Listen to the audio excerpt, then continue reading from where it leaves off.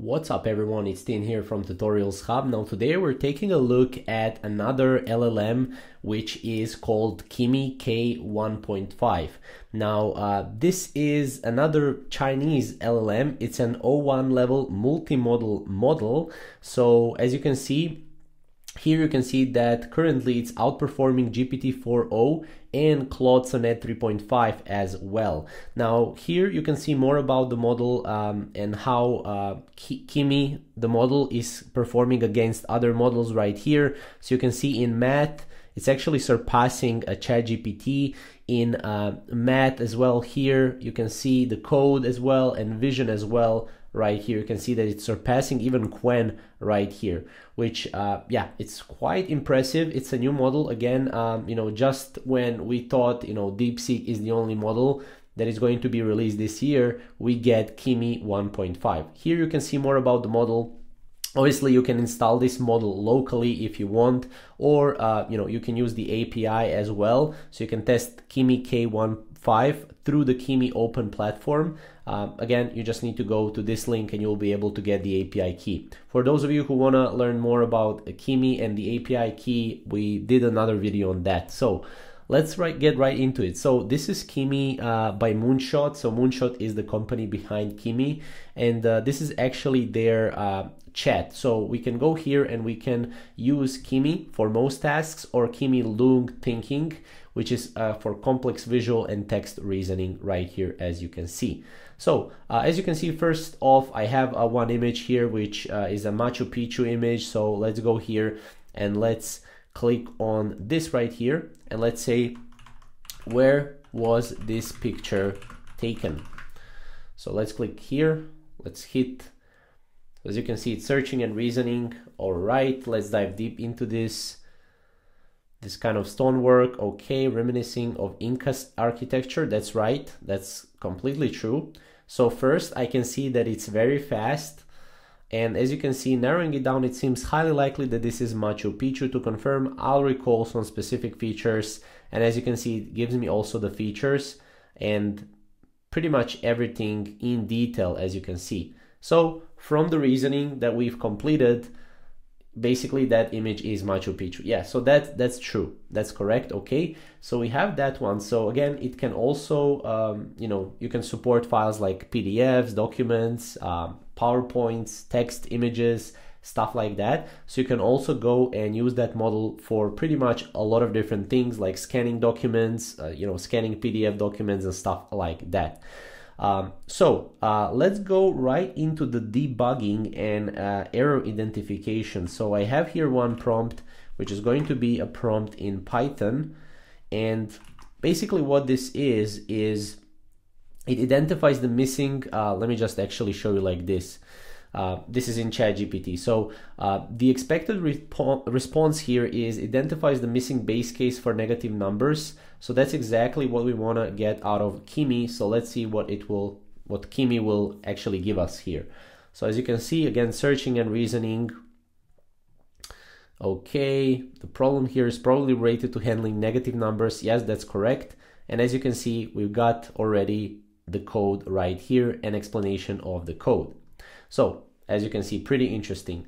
One thing to note is you also have common phrase box here. So for example, you can add common phrases here, and then Kimi will actually quickly access commonly phrases and also summarize them and stuff like that. So that's also something that you can do. So you can obviously click here and add a common phrase, and then as you can see, Kimi, please summarize the main points of the article in one precise sentence. So for example, you can get a randomized here a common phrase. Oops, I actually just exit out of it, and then we can hit new, and then it will give us a new common phrase from that. So as you can see, if we go here, as you can see, we have that right here. So this is just like a one side note here. Now let's go to the next one, which is actually I want to go here and see the logical puzzle with code. So this is a logical puzzle right here, and we have even a Python numerals here. So let's go here and let's see. Okay, so expected response here is to use XOR bitwise operation. So let's see again. very fast. In under a second, it actually goes and searches and has reasoning, as you can see. XOR, just like ChatGPT, and added here. And as you can see, it's going, it's giving us the answer right now. Very fast. Honestly, this is a tool that can easily compete with O3 Mini. So if you want, we can create a video on that, comparing O3 Mini with Kimi. So let's go to the next one, which I always like to do one thing, and that is right here, pattern logic. So as you can see right here, we have, so this is actually something that I wanted to see, how Kimi actually does the writing a code for premium look landing page. So as you can see, okay, it's actually started to write the code here, or actually the reasoning first. And then, as you can see, we will also get the code soon. As you can see, here's a premium looking design page for YouTube agency. We have HTML here, writing the code very fast, quite fast for the newest model here. So really fast. In the meantime, I'll go here and I'll open the HTML compiler here. Just delete this. And let's see how long it took. Now, obviously, I tried this also in O3 Mini, which is the newest model from ChatGPT. It did took quite less time, but let's see, you know, who knows. So, okay, we have this one right here. Wow, this is actually a pretty detailed website here. So let's see. Okay, so this is quite good. So let me just go here, and I like the fact that you don't actually have to scroll. You have copy right here, so you can copy your entire code right here, run it right here, and as you can see, this is how the website looks like. Honestly, this website looks better than O3 Mini in ChatGPT. So I'm just saying, this is a very good website. So that's one thing that O3 Mini can do. Now, I also like to always do the snake game test. So can you write a code for a premium look snake game in HTML, CSS, and JavaScript? So let's see this one. Okay, so it's very fast. Right away, we're getting a reasoning behind it. You know, first I need to structure the HTML, next go to the CSS to make it look premium. So, you know, Kimi already knows, okay, I need to use the CSS for the look, I need to use HTML for the structure, I need to use JavaScript for the functionality, right? So everything is very fast, as you can see right here. So very impressed by this model so far. I think it's definitely going to be out there with O3 Mini. And again, as I said, we're going to also record a video on comparison between Kimi 1.5 versus O3 Mini ChatGPT. So for those of you who are interested in that, definitely stick around. So let's see right here how this snake game will actually pan out. Let's delete this. And usually it's around 100 lines of code in terms of the snake game here. Okay, so let's see. As you can see, modern design, game features, technical features, additional features, visual enhancements. We're getting pretty much everything. Also, we're getting how to control the game. Really good.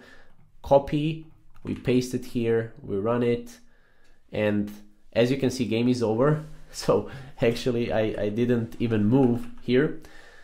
Okay, so that's one thing that is I would say bad, right? So the game doesn't work, so immediately we're getting a game over. However, the game by itself looks really cool. So as you can see, this is basically for the gaming part. Now let's go to the last one, which right here, I actually want to go to reasoning text. So here, what we can do is we can write a function that checks if a given string is a valid. So this one is actually something that I would love to check. And then as you can see, this is a Python. and expected response is use regex or string manipulation. So let's see how it is good in terms of that. Okay, so very fast again, as you can see, very fast, and it's writing the function here as well, edge cases, everything pretty much. Okay, so as you can see, to determine if a given string is a valid palindrome while ignoring spaces, we need to process the string by removing non-alphanumeric characters. So as you can see, here's a solution code, and let's see, expected response uses regex or string manipulation to check. So as you can see, palindrome check. Okay, did you use regex or string manipulation here?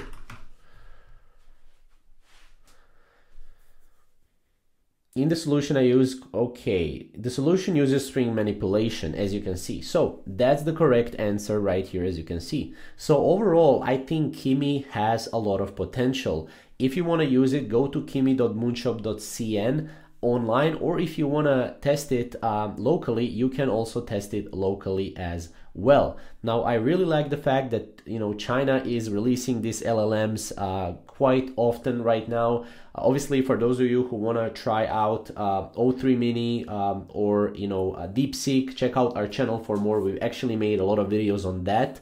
And yeah, also comment below what you think about this particular model. I would love to see what other people think. And also, if you want to get the API key from Kimi and use it in your projects, also check out our next video on our channel. Thank you guys for watching.